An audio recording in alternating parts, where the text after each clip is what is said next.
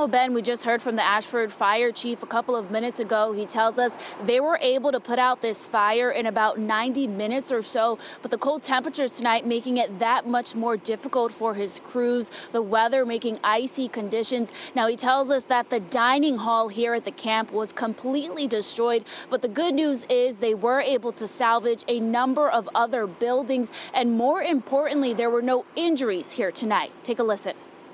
Typically in these types of situations, we'll make sure to uncover each and every piece of evidence that we can find. If there's any evidence that needs to be tested at the state laboratory, we'll send it out. We're working not only with the local fire marshal, we have our federal partners on scene as well, from the ATF and the FBI.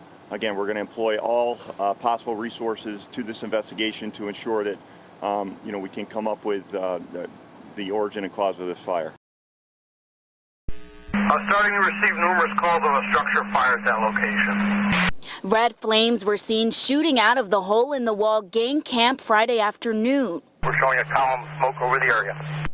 The Ashford Fire Department calling in mutual aid from Eastford, Mansfield, Tolland, and Yukon to battle the blaze. Oh, it's very, very thick black smoke. It looked like a smoke tornado, basically.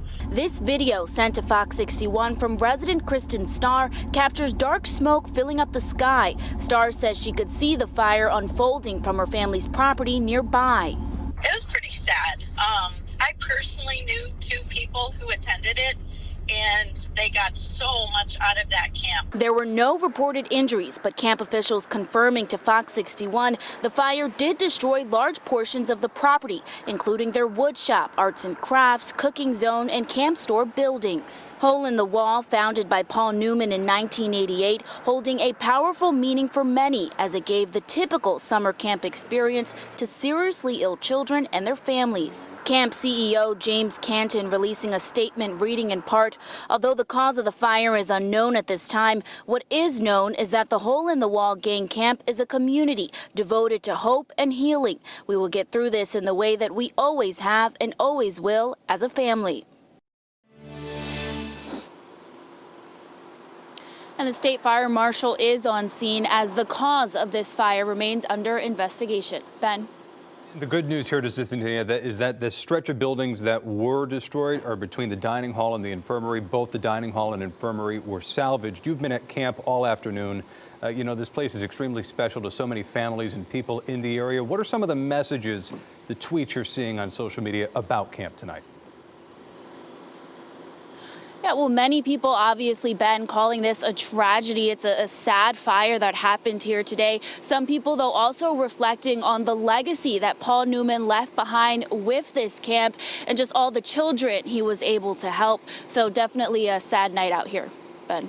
All right, Zania, thank you very much. A tough night for so many people. Just to give you some perspective on how special this place is, if you're lucky enough to not have a child who was a camper. The camp allowed wheelchair-bound kids the chance to go in a tree house for the very first time. They had a wheelchair ramp thousands of feet long going up into a tree. It allowed kids with sickle cell anemia the chance to swim in a pool for the very first time, and allowed families to forget about their child's cancer for 1 week and to be around others going through similar battles like theirs. The camp was founded, like Zania said, in '88 by Paul Newman. The project arose out of Paul Newman's passion to provide opportunities for children with serious illnesses and disabilities to experience summer camp and all the friendships that go along with it. Its programs serve 20,000 children and families each year. All of its services provided free of charge, thanks to Newman's Own, the charity that Paul Newman also founded.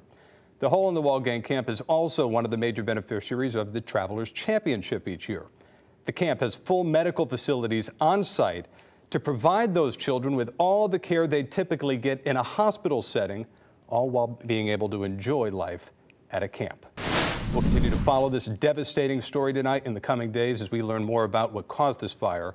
Be sure to download the Fox 61 News app for continuing coverage and updates.